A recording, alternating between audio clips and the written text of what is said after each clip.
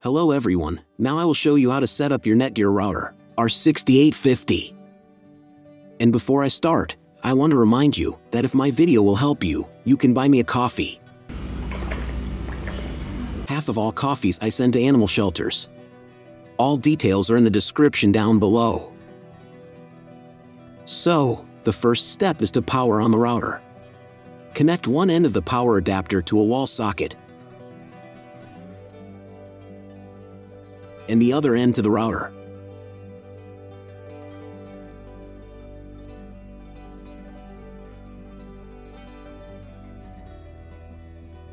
Then press the power button.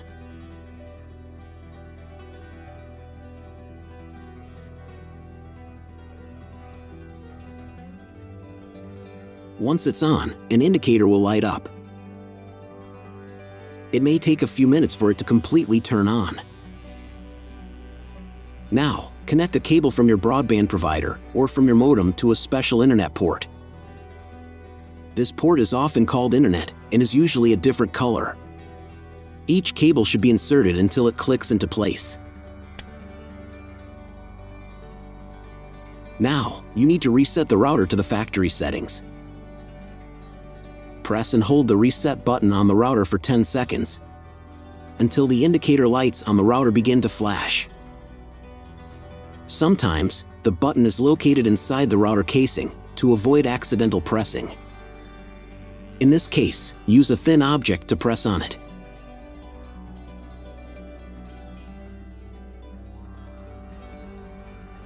The router will reboot, and the settings will return to the factory defaults.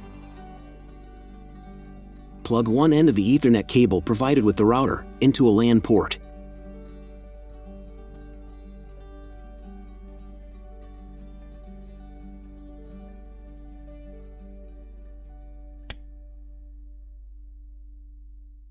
Plug the other end into your computer or laptop's Ethernet card. Please wait a few minutes for connection. Great, the router is now connected to your computer. Now, you will need to set it up. But before we begin, I will demonstrate an alternative way to connect the router if you don't have an Ethernet cable or your computer doesn't have an Ethernet port. Just connect the router to the power adapter and the cable from your internet provider.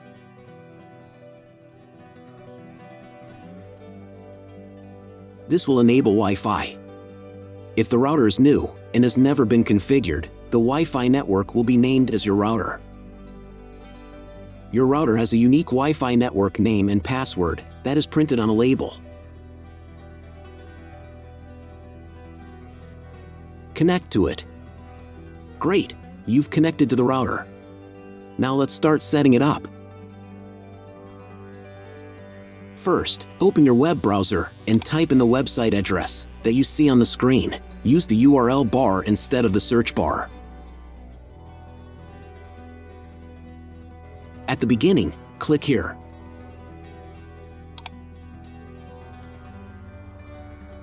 Then read Netgear terms and conditions and click I agree button. Now you must select No. I want to configure the internet connection myself. And click Next button. And then click OK.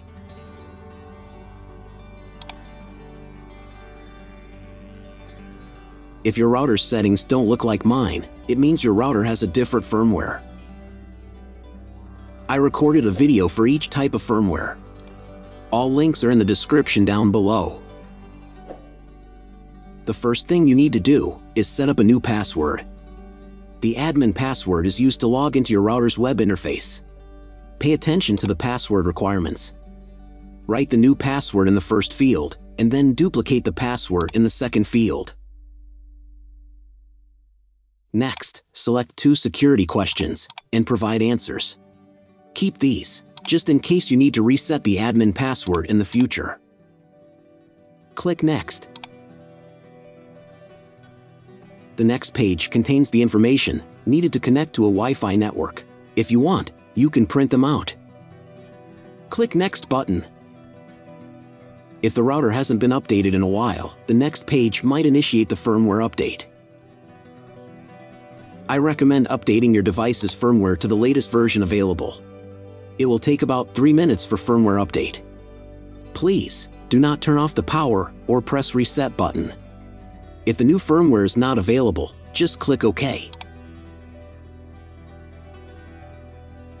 After updating the firmware, you may be redirected to the Netgear website, where you can register your router. You can do it if you want to. I'm just going to close this window, because I'm not going to do that. Log into the router's web interface again, if you were logged out of it.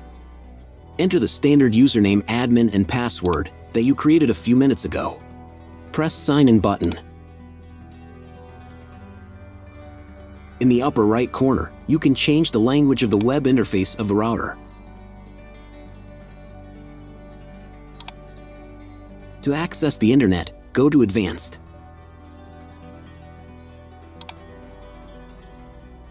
Setup Wizard. Press No. I want to configure the router myself. Then press Next button. Select the internet settings on the next page. In most cases, there are two options: connection with and without a login. Almost always, your internet connection will not require a login.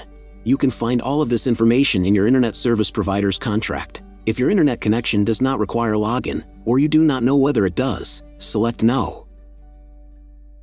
Leave account name and domain name unchanged.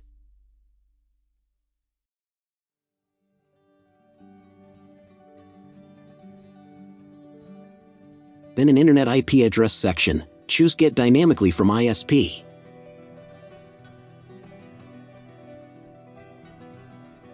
In the DNS section, select Get Automatically from ISP as well. If your ISP only allows internet access to a specific MAC address, you will need to clone the MAC address of the primary computer. If you're unsure about these settings, choose to use default MAC address. Check again that your settings are the same as mine. And click Apply. In most of the cases, there is no need to clone the MAC address. However, I will show you how to clone your MAC address later in the video, if you can't get an internet connection after the quick setup. Now you need to reboot the router. Go to Advanced. Advanced Home. Click on the Reboot button. And click OK. After restarting your device, wait a few minutes and attempt to search for something on Google. If it doesn't work, check all the cables. They must be connected properly. Then log into the router control panel again.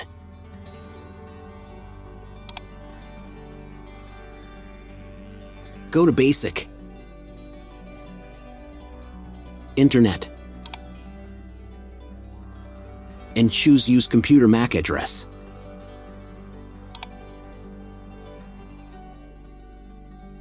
Click Apply button. And then, reboot router again.